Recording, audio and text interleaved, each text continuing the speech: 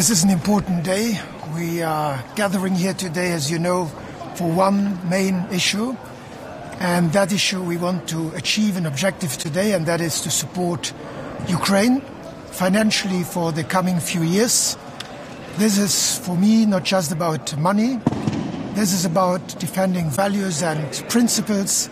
And therefore, what matters at the end of the day is to make sure that Ukraine can survive as an independent sovereign state, that in 2024 it is not possible for a country to be invaded and then be left alone.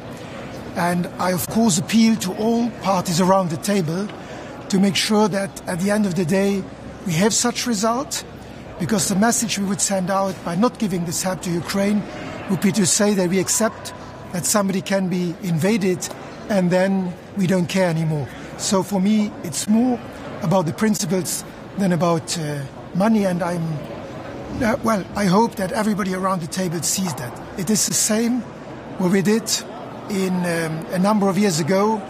At the end of the Iron Curtain, we stood on the side of the countries of Central and Eastern Europe. I think we did the right thing then, and we need to do the same thing today. Sie müssen sich heute wegen eines Landes hier versammeln, wegen